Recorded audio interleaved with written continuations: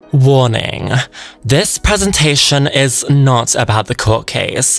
I'm not going to be covering evidence. For the first time ever in entertainment history, get ready to hear the complete publicized and unpublicized stories of the Depp Heard saga, put together by me, your humble pop culture faggot. Like you've never heard it before, this is simply a story about two stars blessed by destiny, and how they fell in love. This is the Johnny Depp and Amber Heard story, the complete saga.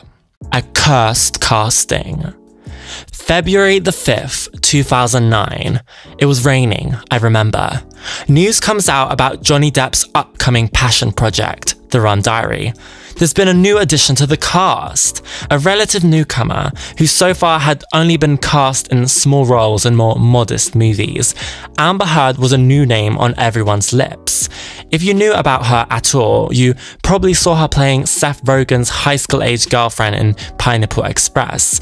If you were a little spunky, maybe you saw her play a dramatic lead in one of however many horror flicks she shot back then. Which is why it was so surprising when she was announced as the female lead in Johnny Depp's film. I mean, Scarlett Johansson auditioned, so did Keira Knightley. However, Johnny saw something special in Amber, perfect for the role, and personally selected her for the film. The scene was set. Principal photography began on March the 25th, 2009 in Puerto Rico and ended around July. In that time, we would get a couple hottie pics of Johnny, but nothing of the two stars together, making magic on screen. In fact, the whole of 2010 was a pretty empty year for the two star-crossed lovers. Apart from Amber doing a piece with Vulture, in which she shared how she's fine with not enough clothing, some of my films have required more nudity than others, she explained. There wasn't really any news of Johnny and Amber or of the movie. But things got exciting again the following April. In the French magazine Voici, pictures were published that appeared to show Johnny kissing a woman who wasn't his wife, Vanessa. Anyways, they appeared to show him kissing his publicist, Robin Baum, who actually had dated a client before, the actor Stephen Dorff. Although the pictures were released with the headline, "Are Johnny and Vanessa heading for a split?" we never heard about any interrelationship troubles they might have caused, and Johnny and Vanessa never commented on them. They're only important as to mark the first time rumors of trouble within Johnny and Vanessa's relationship were spread. Later on in the year, we get the first ever pictures of our glorious couple at the premiere for their special new movie, which turned out to be a massive flop. Opening on the 13th of October 2011, the opening weekend produced $3.8 million, and the overall box office fell $15 million short of its $45 million budget. Big flop. She's over. However, Johnny and Amber seemed totally unaware of how crap their movie was, and in every interview they would speak at length on how amazing they found each other. Johnny is a wonderful person to work with. He's just a true artist and is so wonderful to be around, and I'm very lucky. Meeting an actress like Amber Heard, she's of another era, you know. I mean, it's like walking into a room and meeting Lauren Bacall or Betty Davis, or any of the sort of great Veronica Lake. Or she's quite something, you know. She's very special. Although maybe Johnny was just drunk, because around this time it started to really hit the fan with Vanessa. In October, reports came out about Johnny allegedly falling over while signing autographs, apparently drunk. The next month, a Vanity Fair profile described how Johnny insisted on going gambling at the Ritz Casino in London, and ended up with the interviewer finding him asleep in one of the hotel's toilets. The Daily Mail also report that Johnny turned up at a New York nightclub with 7 women in tow, drinking, dancing with models, and acting like a bachelor. That may or may not be true, but for the drama, let's just say it is. Vanessa had had enough. Her quote, given in an interview conducted just before Christmas that year, while she was staying alone in the £9,000 a night presidential suite of the Park Hyatt Hotel in Paris, pretty much summarized the inner turmoil going on in her mind and relationship. Asked if she might play Simone de Beauvoir in a film about the feminist trouble affair with the writer Nelson Algren, to be played by Johnny, she said, if the film was to come out, it would have a particular resonance. The drama. 2012. Have you heard the news? January 9th, 2012, Johnny and Vanessa reported on the rocks. A source tells Radar Online, people around him are worried about how Johnny is doing because he and Vanessa seem so fractured right now. Johnny isn't handling anything well right now. Johnny has started reaching out to lawyers, probably to quietly discuss how to get out of the relationship. They're not married, but they've been together for years and have kids together, so it isn't as easy as just breaking up. Johnny is so talented at acting, but he doesn't seem able to hide how badly things are going right now. This report would mark the beginning of an incredibly dramatic decade. While Vanessa was pictured going out shopping with 12-year-old daughter Lily Rose at the Grove in West Hollywood, she was probably unaware of the literal storm that was about to hit her family. 2 weeks later, multiple outlets report that Johnny and Vanessa are living sad, separate lives, and the relationship is all but officially finished. Vanessa was also quoted speaking of her thoughts on love in Stylist magazine. I believe in love and I want to believe that it lasts forever, but I'm like everyone else. You have to take things a day at a time, and you can never know what comes next. All you can do is hope and love and live. It's important to note that by this time, Johnny and Amber had probably just started dating, or had maybe already been dating since late 2011. No matter how much Vanessa tried to dispel the rumors of a breakup, whenever I'm seen eating peas, people say I'm pregnant. Whenever I'm visiting a city, it means I'm buying a house. Every winter we break up and every summer we get back together. I've been getting married every summer for the last 15 years, so if on top of that I have to react to each rumor, it didn't help that Amber was pictured flying to Las Vegas with Johnny on his private jet, months after the Rum Diary promo tour had ended. Johnny also tried denying the breakup to the Sun paper, of all papers, at the Dark Shadows London premiere on the 11th of May 2012, saying, he said, quote, the rumors are not true. They are absolutely not true. No matter what I say about this, people believe the opposite. I can't say enough about it not being over. And then it came. First, Vanessa out alone in this iconic look on the 22nd of May, but then a month later, on the 19th of June 2012, People magazine announced Johnny Depp and Vanessa Paradis announced they have split after 14 years. According to People tonight, they tried for months, with the source telling the publication they've tried for months to save the relationship, but have known for weeks that it couldn't be saved. Well, of course it couldn't have been saved. Johnny bought Amber a horse literally 2 days later. Here she is talking about it nearly a decade later. So going back to the filming of The Lone Ranger, what, if anything, did Mr. Depp do with respect to a horse? Objection leading. What, if anything? Overruled. Johnny at one point insisted on buying me a horse, and I, of course, said that's extravagant. There's no way I could accept that. That's also, how will I take care of that horse? You know, it's just so extravagant. So I said no, of course. Eventually, he got a hold of my dad and worked it out with my dad, like what kind of horse to buy, and then showed me a picture of this horse and said, it's yours. It's coming here. I think it was being transported, and he said, you know, that he had my dad's help on it, picking it out. And, you know, I grew up on my dad's horses. You know, I grew up riding with my dad. So,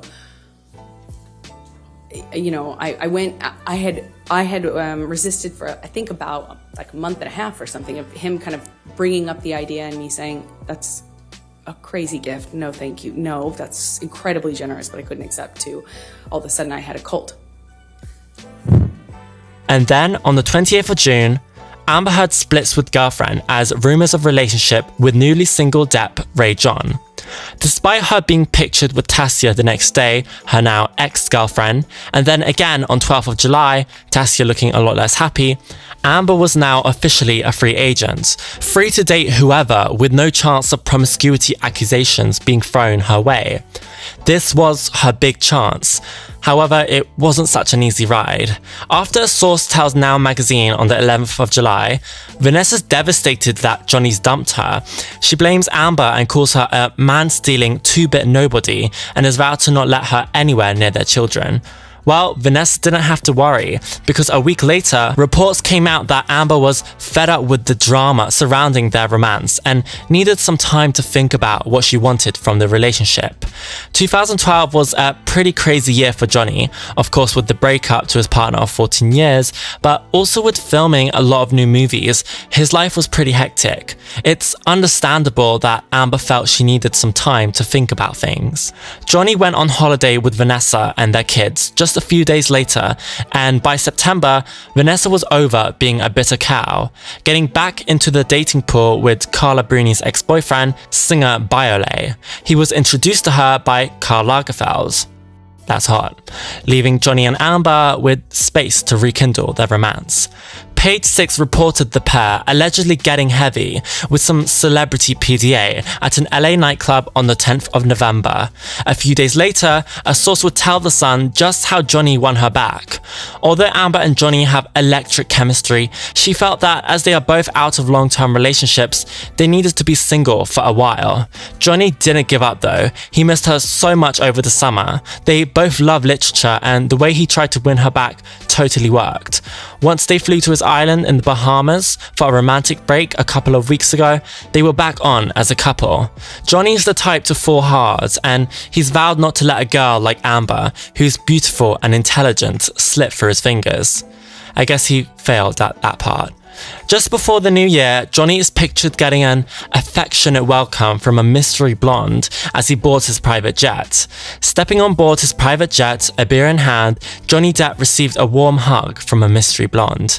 Now, that line's really important. In court, Johnny has admitted to abusing alcohol and pain medication during a period of time before December 2012, and then enjoying a space of, let's say, light sobriety from December 12 to April 2013. He then admits to falling off the wagon before the first alleged incident of physical abuse. 2013, shit goes down. Right before shit really hit the fan, allegedly, Johnny and Amber make it official, holding hands at a Rolling Stones concert at trendy LA nightclub Echoplex. US Weekly also reports that Johnny managed to win Amber back by building a replica bar just like the one from the Rum Diary. He had a bar built on his Bahamas property to look exactly like the one in the Rum Diary. The set designer created the plans. They are so in love. That's what the public saw, that's what the public heard. This is what went on, apparently, behind the scenes. Sometime during early March 2013, Amber claims that while at their LA apartment, Johnny slapped her 3 times and knocked her to the floor, all because she made a joke about his Wino Forever tattoo, which is what he got his Winona Forever tattoo changed to after Winona Ryder and him broke up. Amber claims to have text messages from him in which he apologizes for turning into the monster, but Johnny says he doesn't remember the conversation and categorically denies hitting Amber. Next, March the 22nd, the disco bloodbath as Johnny calls it. He allegedly drank some whiskey and did some coke, apparently accused Amber of having an affair with a male friend, then backhanded her while wearing several heavy rings, striking her on the mouth and teeth, allegedly. Johnny admits to then removing a painting made by Amber's former girlfriend, Tassia Van Ree, from the wall. Amber claims he tried to light it on fire. She also claims that he hit her so hard that blood from her lip landed on the wall. Listeners, you be the judge. They posed for this photo after the alleged incident. Amber claims that she was hiding her bruise with her hair. Johnny claims that the photo shows that Amber didn't have a split lip or any facial injuries. What is the truth? Will we ever know? You tell me. During this month of alleged mayhem, Amber was becoming pretty popular with the tabloids. If only they knew what story she was hiding back at home. They seemed more interested in picturing her while she was out seeing a friend, or buying a mirror, or checking her phone. She was really becoming a public name, and the public wanted more. They were about to get it. Before their peaceful star-crossed lovers cosplay began again in May, there were a few more incidents of abuse that Amber claims happened in March. On the 22nd and 23rd of March, Amber texts her mother about Johnny, saying, "He's nuts, mum, violent and crazy. I'm heartbroken that this is who I love." Then at some point in March, Amber also claims that Johnny dangled her dog out of a moving car window and made howling sounds. Scary stuff. However, 2 months later, they were back to playing happy couple and were pictured enjoying a night out in West Hollywood, along with Keith Richards and Ronnie Wood of the Rolling Stones.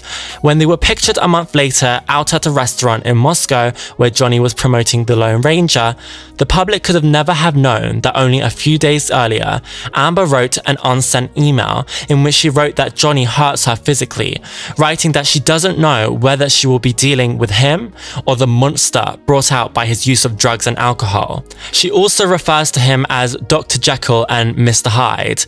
In the same month, Johnny finally speaks up on his breakup with Vanessa in Rolling Stone magazine. "The last couple years have been a bit bumpy," he says slowly. "At times certainly unpleasant, but that's the nature of breakups, I guess, especially when there are kiddies involved. Relationships are very difficult, especially in the racket that I'm in, because you're constantly away or they're away, and it's so hard.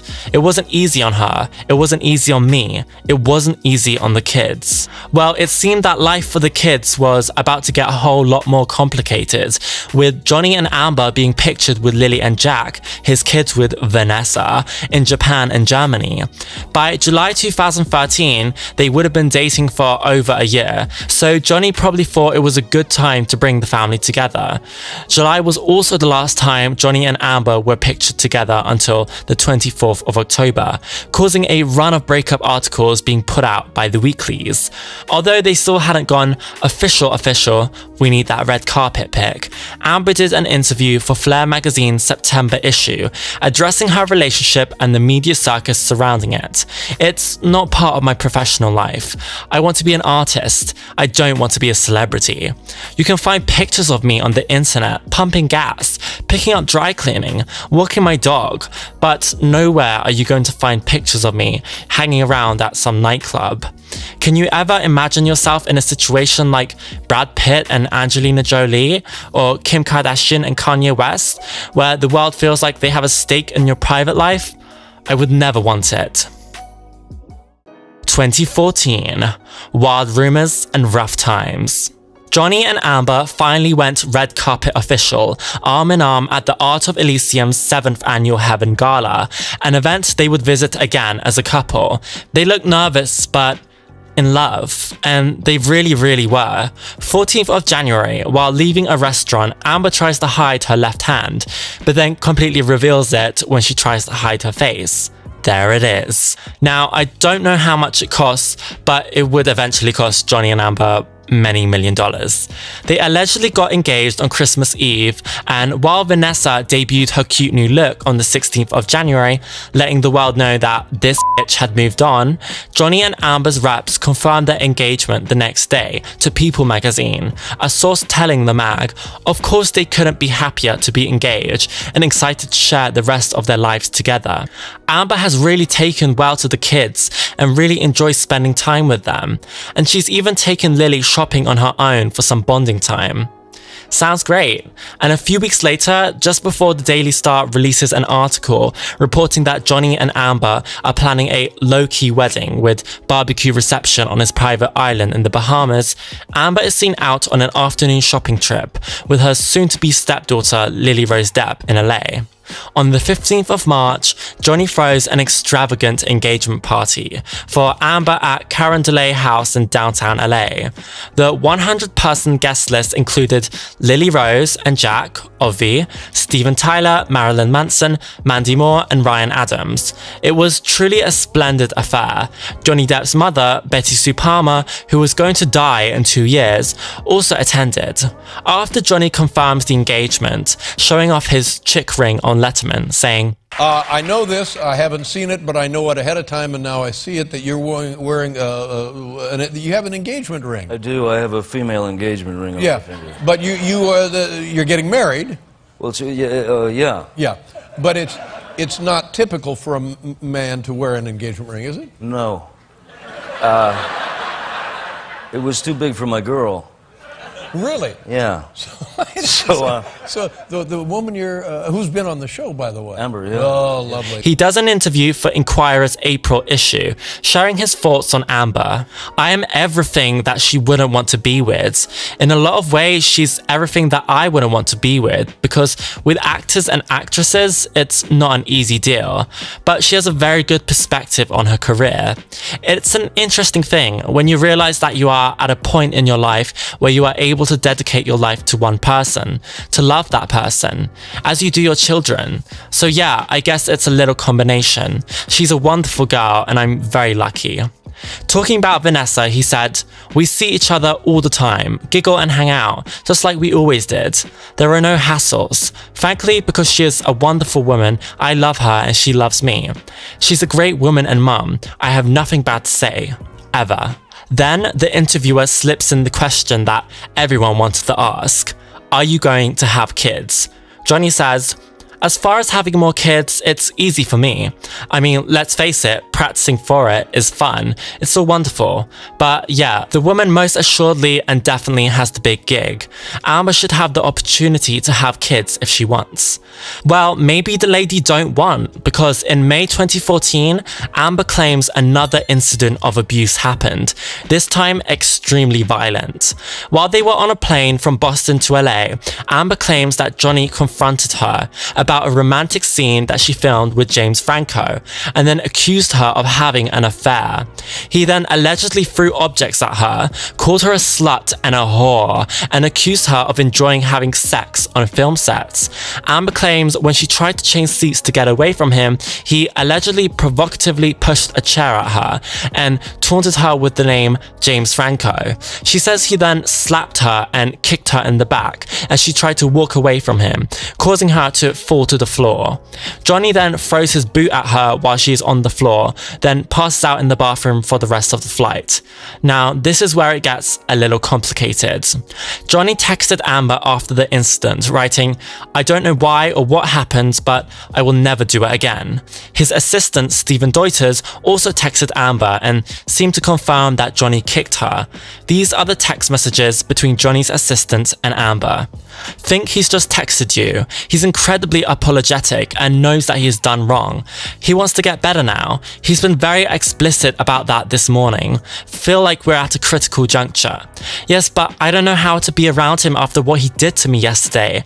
I don't know if I can stay with him. He wants to see you so much. He's distraught. Don't worry about the flights. I'll be taking care of them myself. Thank you. Look, he thinks he doesn't deserve this. Obviously, he has no idea what he did or the extent that he did it. If someone was truly honest with him about how bad it really was, he'd be appalled and definitely wouldn't say to me that he doesn't deserve it. I'm sad that he doesn't have a better way to really know the severity of his actions yesterday. Unfortunately for me, I remember in full detail everything that happened. He was appalled. When I told him he kicked you, he cried. It was disgusting, and he knows it. I wasn't with him when you sent the second text. He read it to me and I said it was the wrong text to send. He then sent the third one and sat and cried again after on the bed. He's a little lost boy and needs all the help he can get. He's so very sorry, as he should be. He's done this many times before. Tokyo, the island, London. Remember that? And I always stay. Always believe he's going to get better. And then every 3 months or so, I'm in the exact same position. Dramatic stuff. Johnny claims that he only gave her a playful tap on the bottom with his foot, and when she reacted badly, he took a pillow into the bathroom and fell asleep there. He absolutely denies any physical or verbal abuse, but would later admit in court that he might have passed out on the toilet. I just added that bit. Anyways, while all this crazy was going on behind the scenes, all the public saw was Johnny and Amber attending the Met Gala, and they looked pretty quiche, not gonna lie. Amber also reflected on her engagement to Johnny in her May 2014 cover issue for W magazine. She was like, "I haven't noticed any change in my career," she says guardedly, "and for better or worse, I've always had a love life that seemed particularly salacious to some people. Before, it was also seen as unconventional," she adds, alluding to the fact that she had been romantically involved with women. A few months later, in August, another alleged incident of abuse happens. While spending time at Johnny's private island in the Bahamas, where he was detoxing from his pain pill dependency, Johnny allegedly pushed Amber, slapped her, grabbed her by the hair, and kicked the door so hard that it splintered. Of course, Johnny denies all of the above. While the public didn't know about any of this alleged turmoil happening behind the scenes, there were still rumors of turmoil in the relationship, and in December, people released an article that alleged Amber was having second thoughts about the marriage, a source saying, "There is no rush to marry at the moment," says a longtime friend of Depp. Johnny is crazy in love with Amber, but there is turmoil in the relationship. This hesitation on Amber's part could have been unleashed by Johnny's weird and off-putting behavior at the Hollywood Film Awards on November the 14th. He was slurring his words, struggling to stay in one place. It wasn't a good look for Johnny, but hardly surprising by now. He also displayed similar drunken behavior at the Grammys earlier that year. His behavior was probably influenced by the extreme pressure his career was under at the time.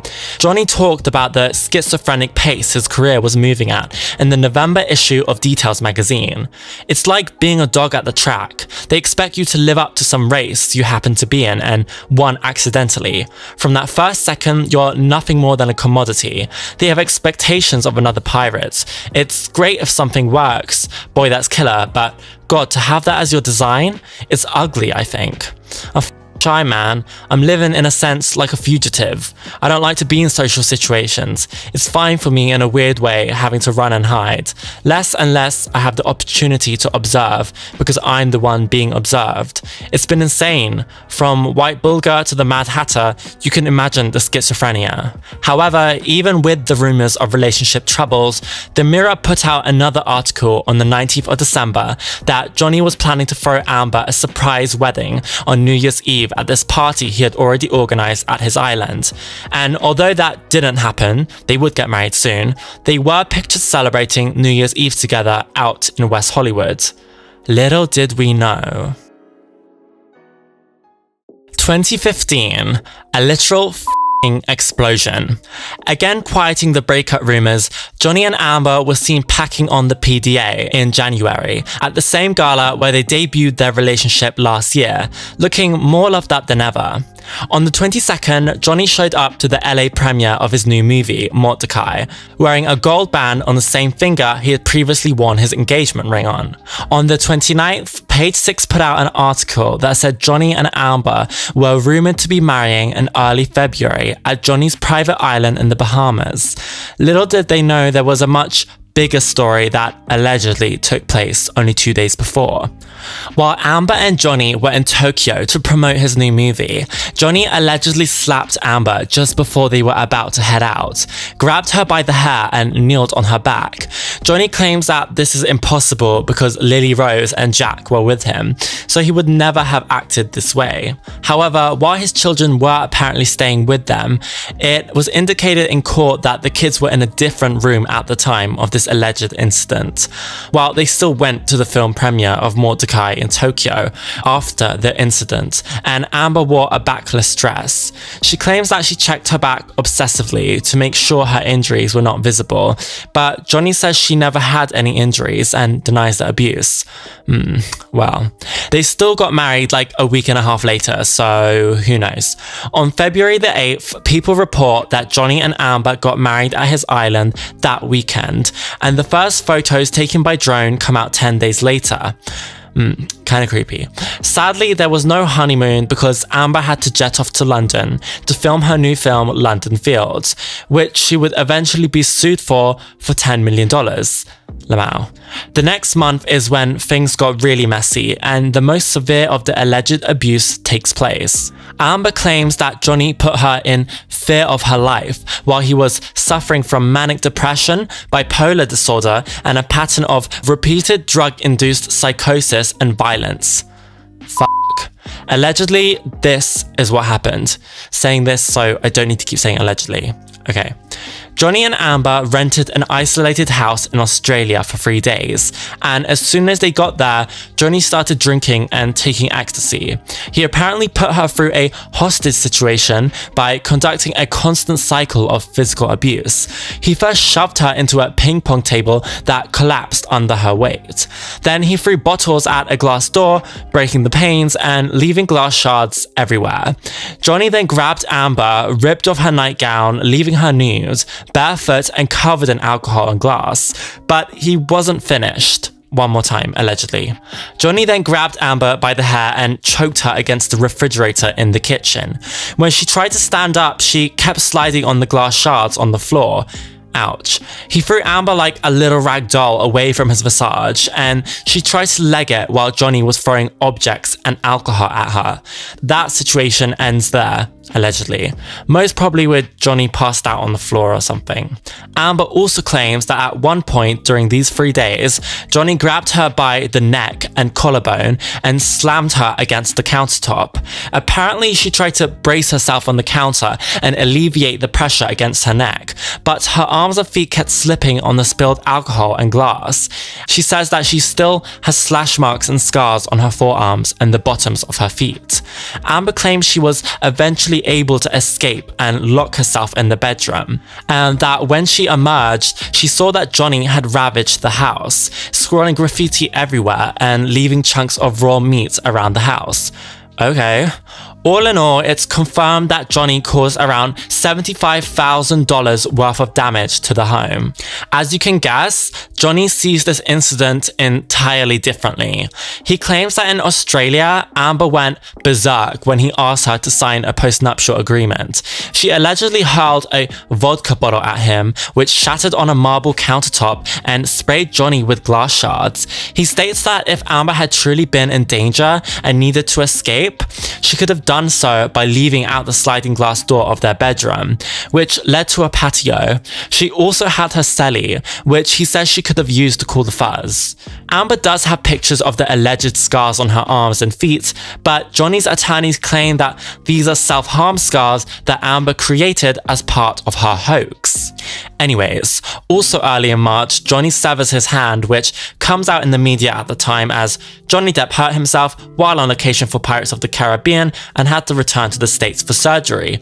But we never got any details of what actually happened, until 2 years later when E! News released the exclusive story that apparently Johnny cut his fingertip off in a fit of rage by slamming a telephone against the wall and then dipped the remaining stub in paint to write Billy Bob on a mirror, whom he accused Amber of having an affair with. Johnny completely denies this story and says his finger was severed when Amber threw a vodka bottle at him and a glass shard cut the tip off.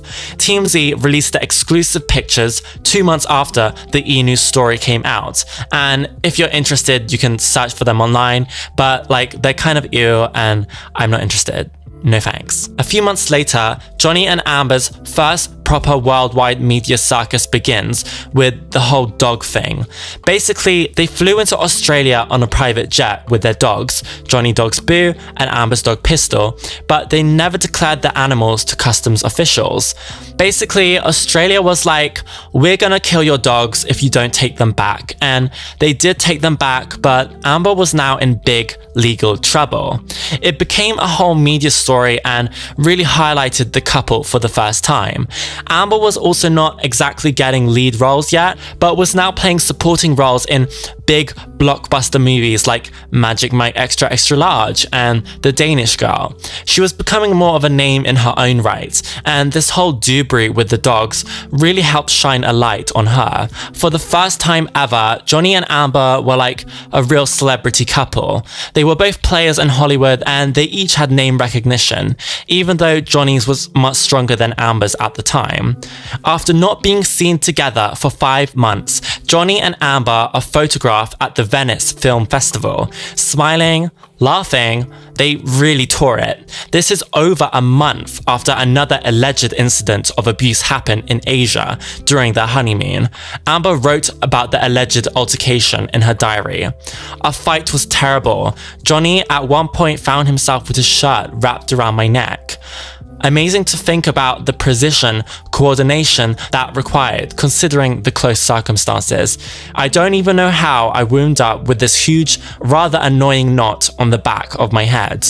Well, all was still fine on the public front, with Johnny joining Jimmy on Jimmy Kimmel in September, where he talked about the dog incident and also shared he might take Amber's last name. Well, there, I mean, this sort of like weird, sweaty, painted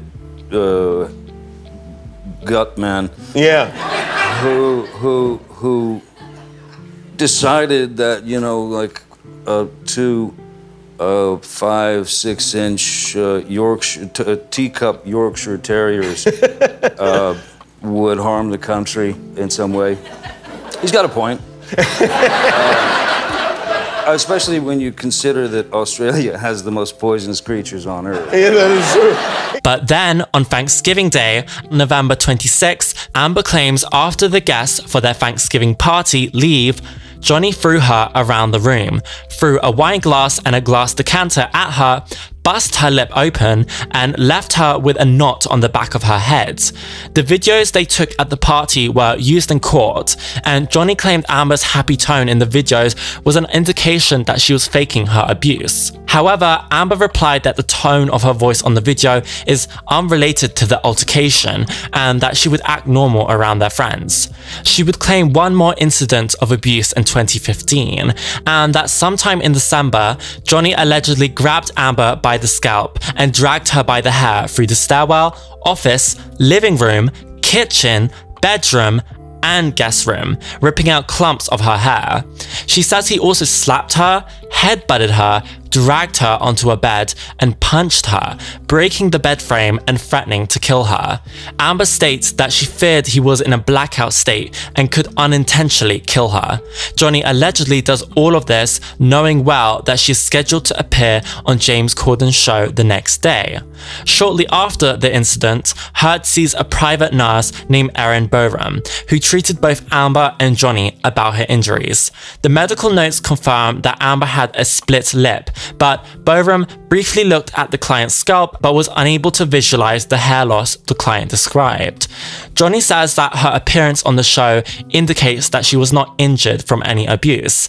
A stylist says that she saw Amber up close in good lighting for a substantial period of time and did not see any injuries on her. However, after the show, she says that Amber came up to her and said, "Can you believe I just did that show with 2 black eyes?" 2016. Defecation, dissolution, and dead people. Drunken love? Who knows?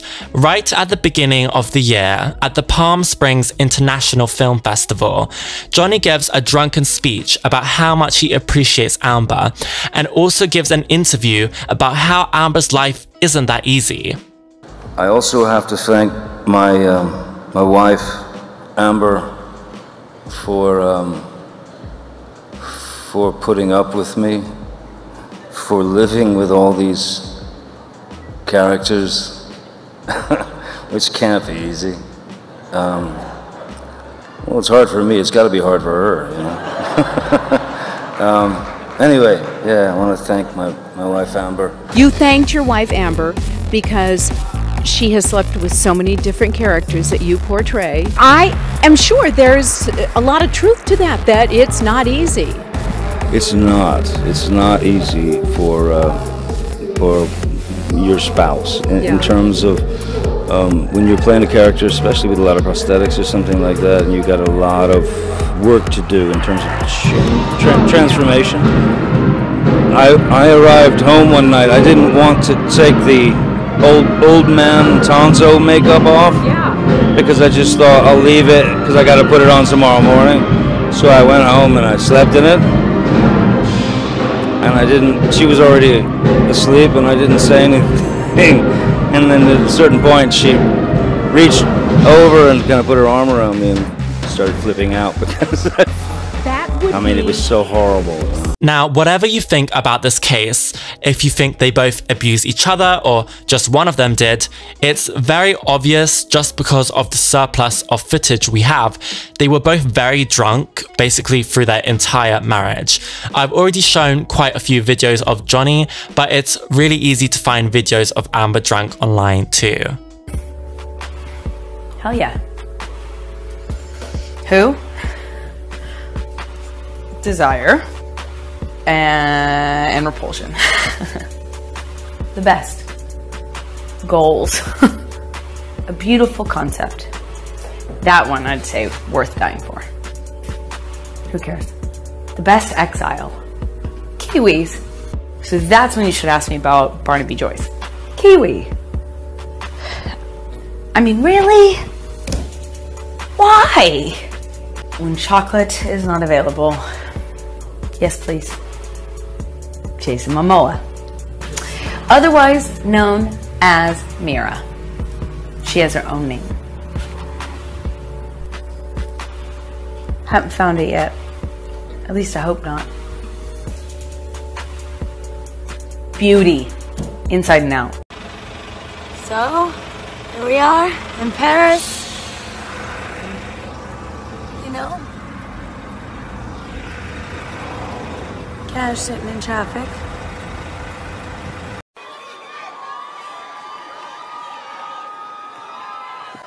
Wow, someone's got a sense of humor in this lineup.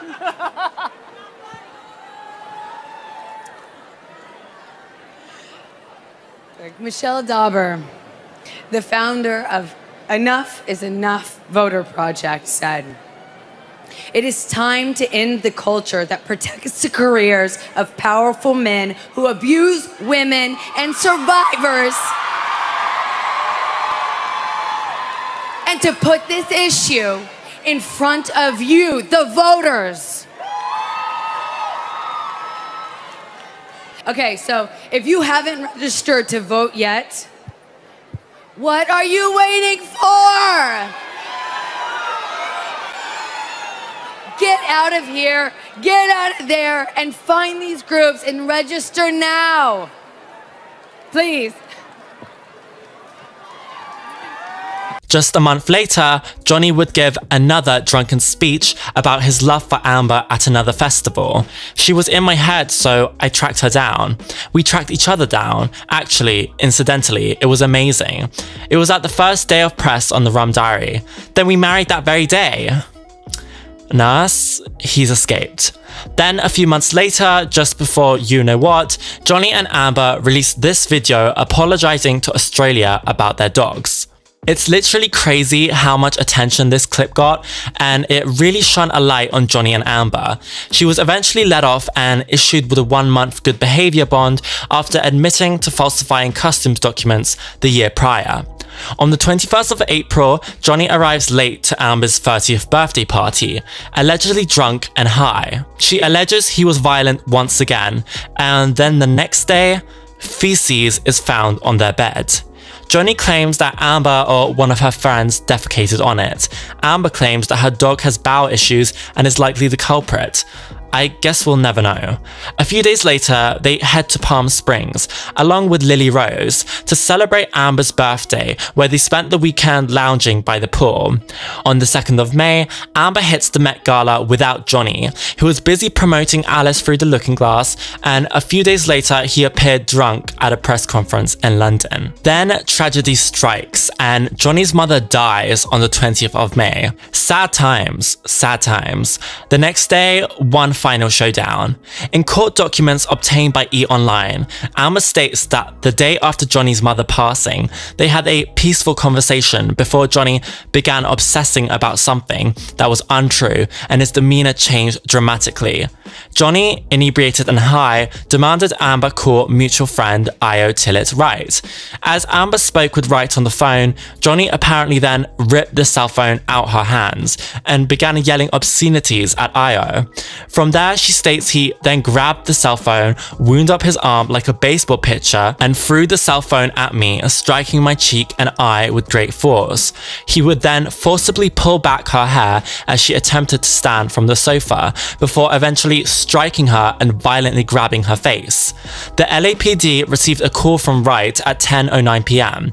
Their log reads, "Female stated she was on phone with her friend and she began screaming at her husband. Subject Amber Heard, husband Johnny Heard." When the LAPD arrived, Johnny had already left. The officers testified that Amber was crying, but they didn't notice any injuries to her face. They stated that they looked around the apartment and did not see broken glass or any other broken items. Johnny denied this incident. He claims that he only tossed his phone on the couch and that it did not hit Amber, claiming that she started yelling at him after he walked across the room. Amber claims that Johnny offered her money if she agreed to not report the incident. The next day, Amber texted the nurse she shared with Johnny. "It's okay, but he was completely delusional and crazed. Hit me in the face several times while on the phone to Io." Two people testified, the building concierge and one of Johnny's friends, that they saw Amber the day following the alleged abuse and that she didn't have any bruises.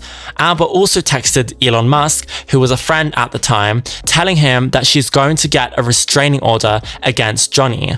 Elon offers to arrange 24/7 protection. Lol. At some point, Amber poses for this Instapic with her hair apparently covering the right side of her face where the bruise was said to be, but the post was quickly deleted. She decides to leave him that day and files for divorce the next. The divorce. On the 25th of May 2016, TMZ exclusively announced that Amber had filed for divorce from Johnny on the 23rd of May. In her statement, she cited irreconcilable differences and requested $50,000 per month in spousal support. Her petition also requested protection for her dog Pistol, but the judge rejected this. Amber stated, "During the entirety of our relationship, Johnny has been verbally and physically abusive to me. Johnny has had a long-held and widely acknowledged public and private history of drug and alcohol abuse." Her petition included photographs of injuries to her face, allegedly caused by Johnny in the showdown 2 days beforehand. In response to Amber's allegations and divorce petition, Johnny filed a memorandum in which he denied all abuse. Amber is attempting to secure a premature financial resolution by alleging abuse. Her current application for a temporary restraining order along with her financial requests appear to be in response to negative media attention she received earlier this week after filing for divorce. The next day, Johnny's reps shared a statement to People. And the most recent and tragic loss of his mother, Johnny will not respond to any of the salacious false stories, gossip, misinformation, and lies about his personal life. Hopefully, the dissolution of this short marriage will be resolved quickly. On the 27th of May, Amber appeared in court and was granted a temporary restraining order against Johnny, stating that she lives in fear that Johnny will return to the residence, unannounced to terrorize me, physically and emotionally. Photos of her face as she arrived show her with a bruise below her right eye, and after court finished, she was pictured breaking down in tears on the ride home. Well, Johnny wasn't going to go down so easy, and his family came to his side to support him.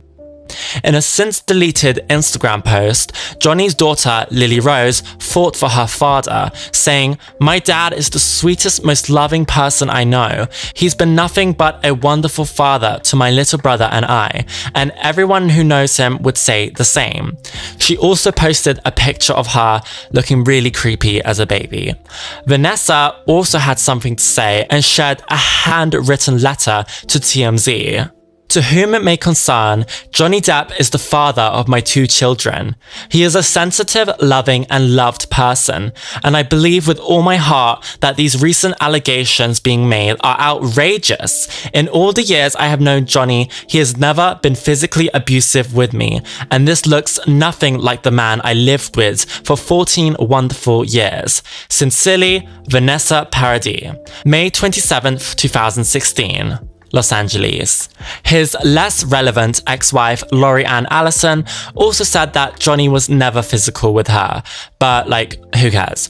In a now infamous release, People magazine used one of Amber's abuse photographs for the cover of their new issue. Literally iconic. But Amber wasn't the only one with iconic behavior.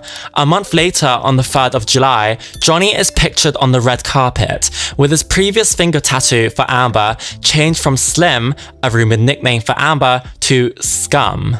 A day before Amber testified under oath in a deposition on the 13th of August, TMZ surfaces an exclusive video that shows Johnny kicking and slamming doors and cabinets in their kitchen.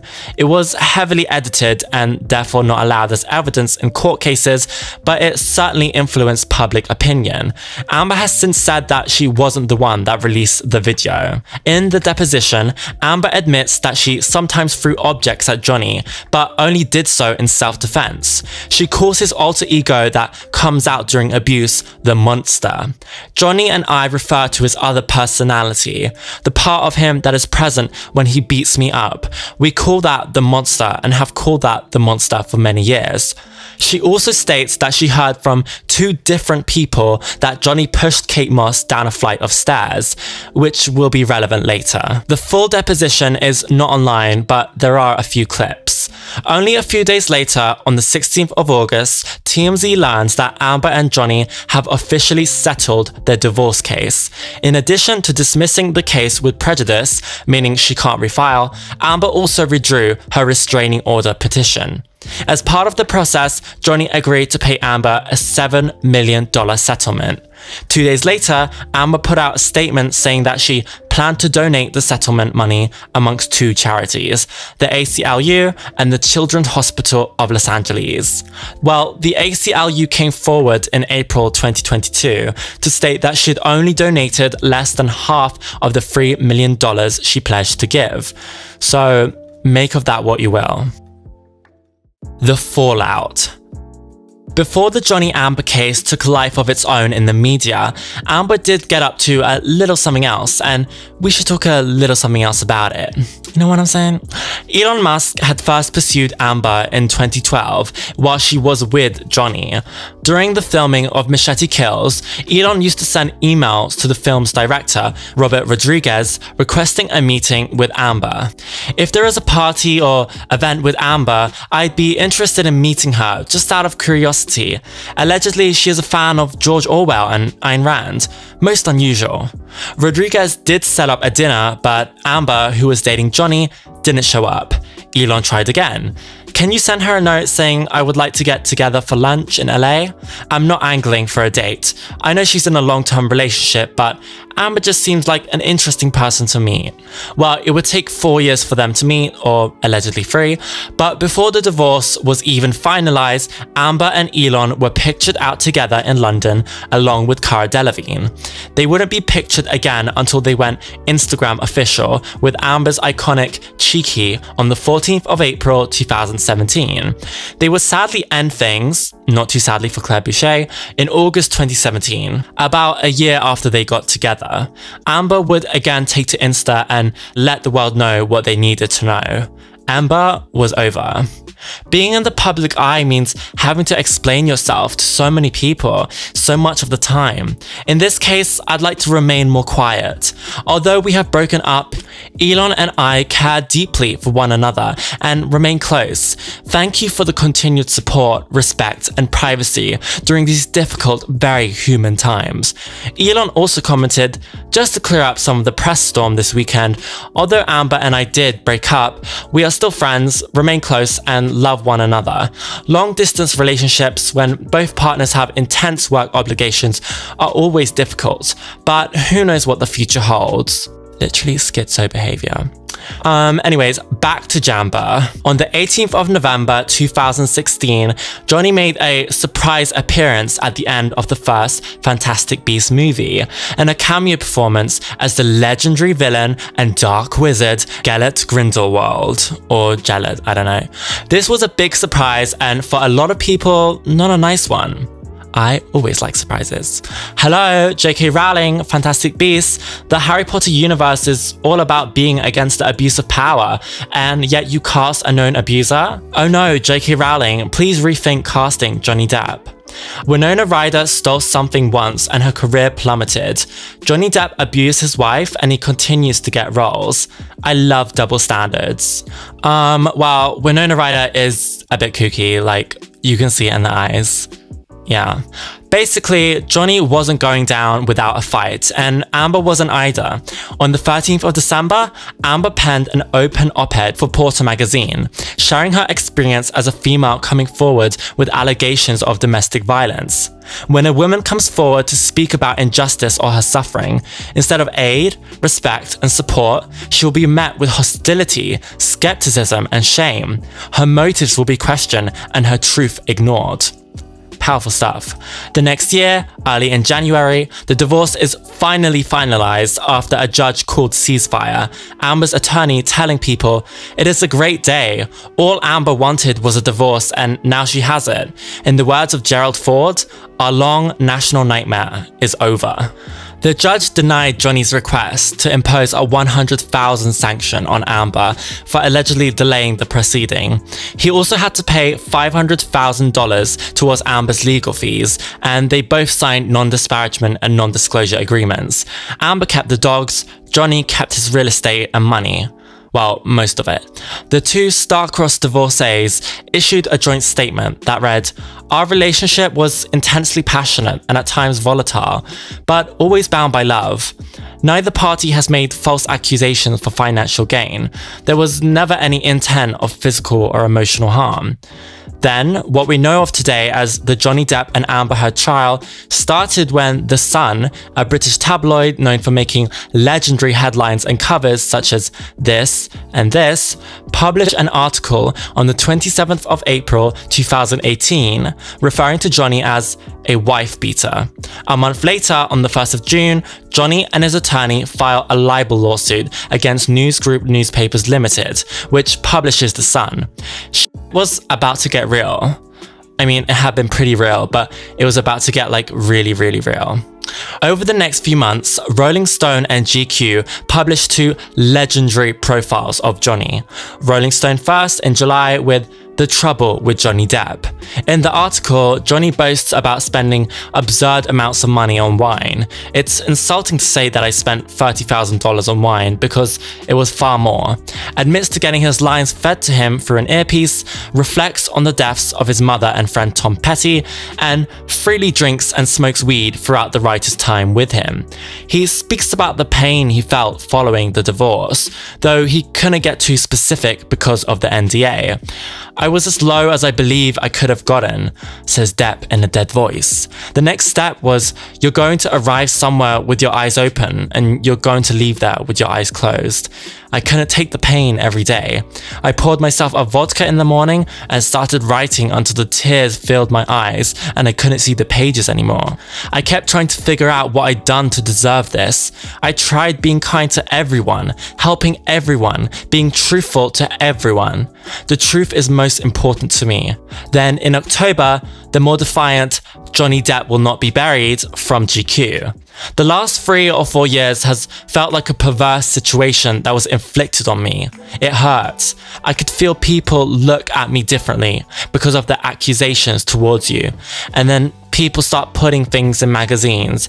He's insane. He needs to take a sanity test. You know, ludicrous stuff. But the only thing that I could do was know what I still know. Ultimately, the truth will come out in all of this, and I will be standing on the right side of the roaring rapids. I hope other people will be too. I know the truth, and if I had to walk away from all of it today, the job, the career, all of it, and go toodaloo, then fine.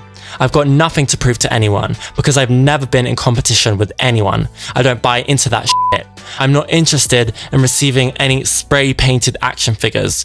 You know, maybe whatever this thing is, whatever I leave behind, you know, my legacy to my kids or the people, I haven't watched 98% of that shit. It may be completely insane, it may be crap, it may be interesting, I don't f***ing know what it is. But what I do know is that I did something, I tried something different for a period of years. Did it work? Who the f*** knows? But I did it, and I'm fine to stop.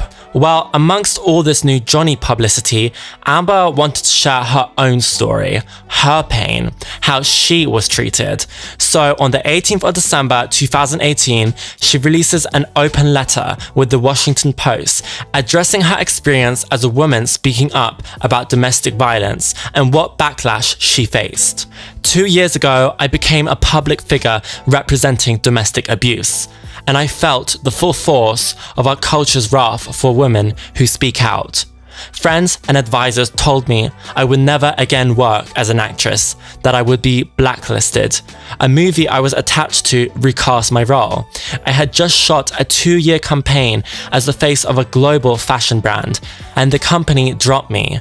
Questions arose as to whether I would be able to keep my role of Mira in the movies Justice League and Aquaman. I had the rare vantage point of seeing in real time how institutions protect men accused of abuse. Imagine a man powerful as a ship, like the Titanic. That ship is a huge enterprise. When it strikes an iceberg, there are a lot of people on board desperate to patch up holes, not because they believe in or even care about the ship, but because their own fates depend on the enterprise. I write this as a woman who had to change my phone number weekly because I was getting death threats. For months, I rarely left my apartment, and when I did, I was pursued by camera drones and photographers on foot, on motorcycles and in cars. Tabloid outlets that posted pictures of me spun them in a negative light. I felt as though I was in trial in the court of public opinion, and my life and livelihood depended on myriad judgments far beyond my control. Johnny said he was fine with stopping acting, and that's what happened. A few days after Amber's open letter, Disney's film production chief seemed to confirm that Johnny would no longer be involved with the Pirates of the Caribbean franchise in an attempt to bring in a new energy and vitality. Johnny Depp will not be buried. On the 1st of March 2019, in the wake of Amber's open letter, Johnny filed a defamation suit against the Washington Post for the sum of $50 million, a case that would take a whole 2 years to actually be seen in court. The suit outlined that while he wasn't named in the op-ed, it was clear Amber was talking about him. Johnny also blaming the piece for costing him his role in the Pirates franchise. The op-ed depended on the central premise that Ms. Heard was a domestic abuse victim and that Mr. Depp perpetrated domestic violence against her. He claimed that Amber is not a victim of domestic abuse, she is a perpetrator, stating that her abuse accusations were an elaborate hoax to generate positive publicity, that she painted on her bruises, and that the claims were conclusively refuted by 2 separate responding police officers, a litany of neutral third-party witnesses, and 87 newly obtained surveillance camera videos. Johnny also submitted pictures of himself with bruises on his face that he claims were caused by Amber. This picture isn't from the 2019 suit, but it's just an example. Of course, Amber filed to dismiss the suit. In an incredible 300-page motion that outlined a number of intimate details of their time together, Amber declared that Johnny often would not remember his delusional and violent conduct after he came out of his drunk or medicated states. Because I loved Johnny, I had believed his multiple promises that he could and would get better. I was wrong. She also included photo evidence of bruises and scars, clumps of hair apparently torn from her head, and pictures of property damage allegedly caused by Johnny. All told, she alleged 14 total incidents of abuse and claimed that he threatened to kill her several times. Fast forward a year later, on the 31st of January 2020, the Daily Mail releases an exclusive audio file obtained from a well-placed source where Amber admits to hitting Johnny at some point during their relationship. Because I love you, and I do not want to leave you. I do not want a divorce. I do not want you out of my life. I just want peace. If things get physical, we have to separate. We have to be apart from one another, whether it's for an hour or 10 hours or a day. We must. There can be no physical violence towards each other. I agree about the physical violence, but separating for a day or night and taking a night off from our marriage. No. All I'm saying is we need to take whatever time we need. You need, or I need, to kind of let things settle for a minute, so that we don't kill each other, or worse, you know, like really kill each other, or break up, or whatever, if the fight escalates to the point of where it's just insulting for both of us,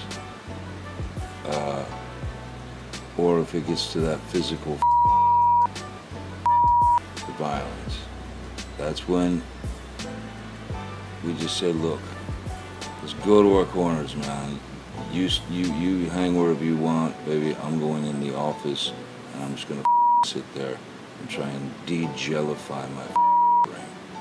I can't promise you that I'll be perfect. I can't promise you I won't get physical again. God, I sometimes get so mad I lose it. I can promise you I'm gonna do everything to change. I promise you. I'm not going to throw around divorce. I will not say divorce unless I really mean it. I love you. I want you to be my wife. I want to be your husband. I want to be a good husband. And if I haven't been, I'll do everything I can to find out how to be a good husband. A week later, they release another tape where Amber is telling Johnny that because she's smaller than him, no one would believe him if he tried to argue they had a fair fight. Yes. It's a fair fight. And see how many people believe or side with you. It doesn't matter if it's a fair fight. My ass. Exactly, because you're bigger and you're stronger. And so when I say that I thought you could kill me, that doesn't mean you counter with you also that you lost your own finger. I am not trying to attack you here. I'm just trying to point out the fact of why I said call 911. Because you had your hands on me after you threw a phone in my face, and I had gotten crazy in the past, and I truly thought I need to stop this madness before I get hurt. Oh my God. And I never think about myself that way. I never defend myself that way. I never see myself as a victim and to a fault, you know? All right, yeah. And I when they came, I did not cooperate with them. It has been used against me, not by the media, by your side. Who said, look... What do you mean? Where's the media? It's all out in the media. Why is my... DMV is in your pocket and you don't even know it? Oh, I mean, well, I was at the courthouse while TMZ is posting things. At the courthouse, while I'm at the courthouse, they're posting things about the cops never coming, right? Then we provide proof. Then they say, oh, well, just one set of police officers. Then they retract their story, but they don't actually retract it like an objective media source would. No, what do? They just come out with a new lie. They go, oh, well, it was just one pair of cops, and she said it was two. And I said, no, here's the proof. We just subpoenaed the building for the actual security records to prove that was wrong. Okay, then what did they do? They came out with a new lie, a different lie. Okay, well, it was this. I mean, every step of the way I've had to take has been because that news source in Marty's pocket, in Laura, like that's what Laura's. But I'm telling you now, if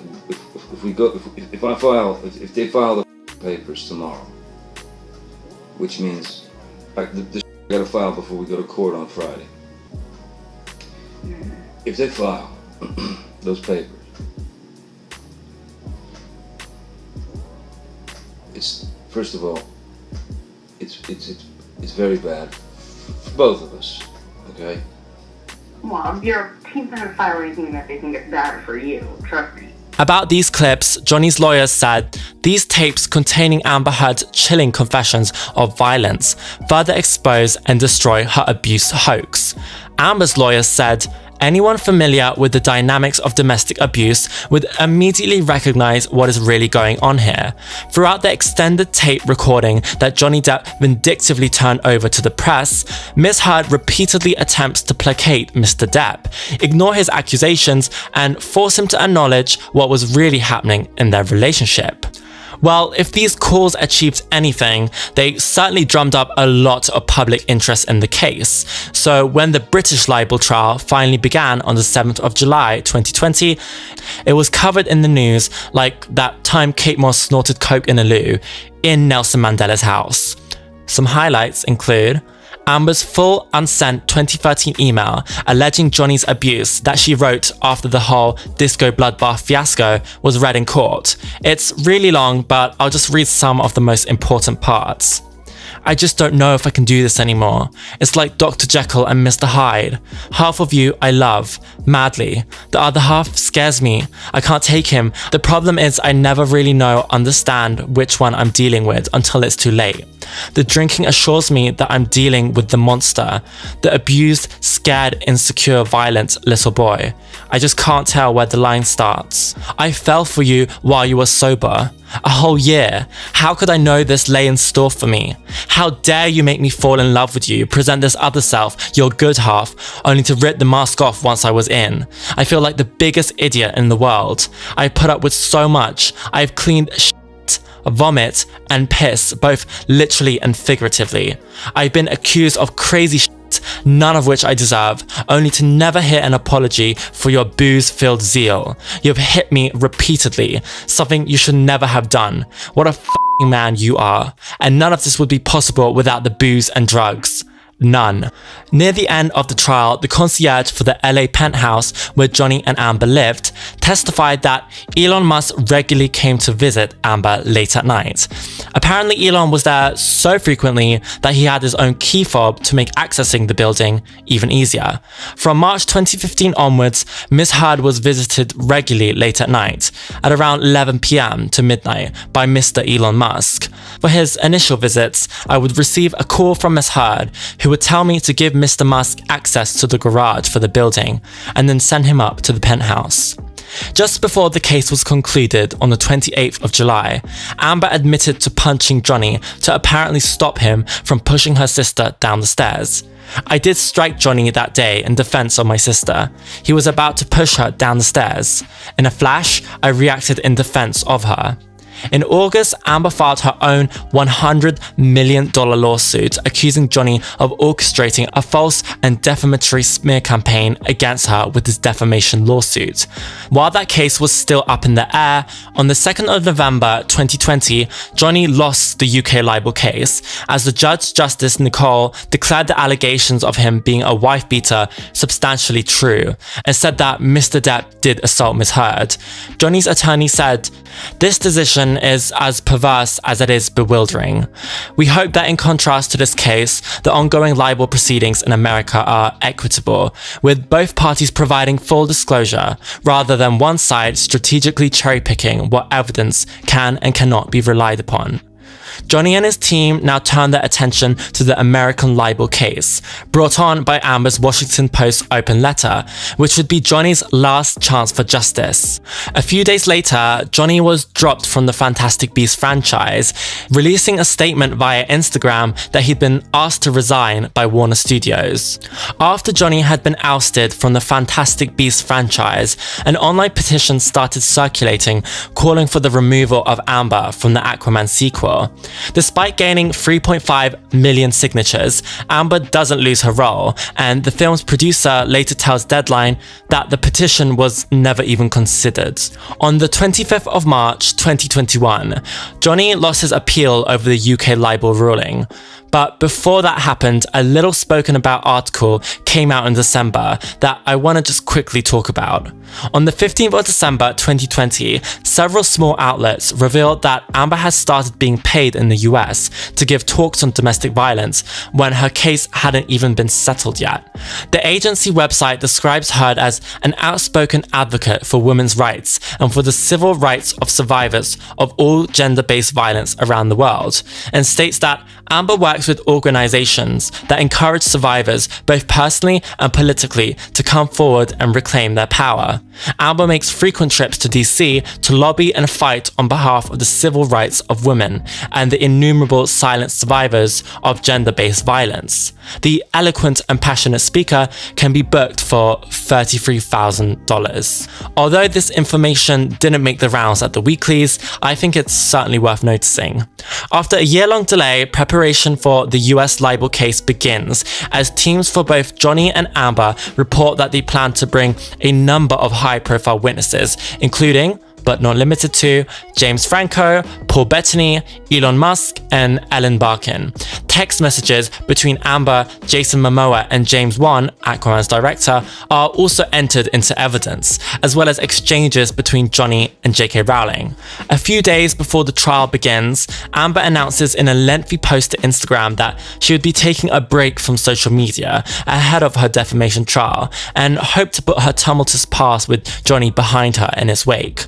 Hopefully when this case concludes, I can move on, and so can Johnny. I've always maintained a love for Johnny, and it brings me great pain to live out the details of our past life together in front of the world. Well, the US trial was even juicier than the British one, with many calling it OJ 2.0. Highlights include Johnny Depp's manager stating that he had a massive $22.5 million deal on the table for a 6th installment of the Pirates of the Caribbean. But when put under cross-examination, he admitted he had not seen a document confirming that specific figure. Amber's psychologist retelling her alleged sexual assault, detailing an incident when Johnny, during their Australia stay, allegedly forced a bottle inside Amber while saying he'd kill her. Amber declared to her psychologist that during this incident, she was concerned as to whether the bottle was the broken one. And of course, the multi-legend triple icon British Queen, Kate Moss, testifying in court that no, Johnny didn't push me down those stairs. As you probably all know, on the 1st of June 2022, a verdict was reached and the jury ruled in favour of Johnny, finding that he had proven elements of defamation and that Amber had acted with actual malice. Amber was ordered to pay compensatory damages in the amount of $10 million and punitive damages of $5 million. But she was also awarded $2 million in damages after the jury determined that defamation had also occurred. While the verdict was being announced, Amber was present in the courtroom, but Johnny was absent due to a previous commitment. Following the trial, both stars released statements. Johnny's statement: 6 years ago, my life, the life of my children, the lives of those closest to me, and also the lives of the people who for many, many years have supported and believed in me were forever changed, all in the blink of an eye. False, very serious and criminal allegations were levied at me via the media, which triggered an endless barrage of hateful content, although no charges were ever brought against me. It had already travelled around the world twice within a nanosecond, and it had a seismic impact on my life and my career. And 6 years later, the judge gave me my life back. I am truly humbled. Amber's statement: the disappointment I feel today is beyond words. I'm heartbroken that the mountain of evidence still was not enough to stand up to the disproportionate power, influence, and sway of my ex-husband.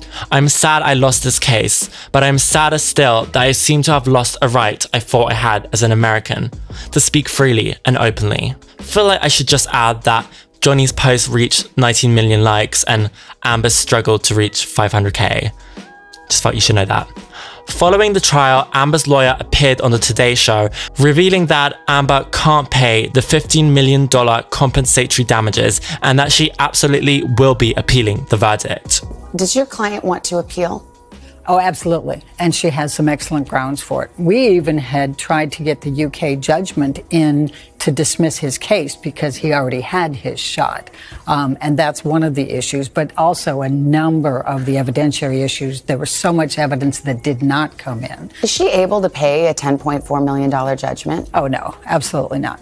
Johnny, on the other hand, seemed to be just taking it slow, performing with his friend Jeff Beck at the Royal Albert Hall, where multi-legend triple icon British Queen Kate Moss was in attendance. He also made a TikTok account posting this lo-fi video with a reggae soundtrack I can't play, along with the caption, "To all my most treasured, loyal and unwavering supporters, we've been everywhere together. We have seen everything together. We have walked the same road together. We did the right thing together, all because you cared. And now we will all move forward together. You are, as always, my employers, and once again, I am whittled down to no way to say thank you." Even Elon Musk, that horseshit of a man, had something to say about the verdict. I hope they both move on. At their best, they are each incredible. And what do I have to say about the trial? Multi-legend, quadruple icon, international royalty, Popcana? I just want to say this. Subscribe!